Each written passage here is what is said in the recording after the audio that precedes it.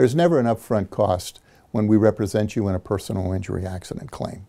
These claims are paid for under what we call a contingency fee agreement.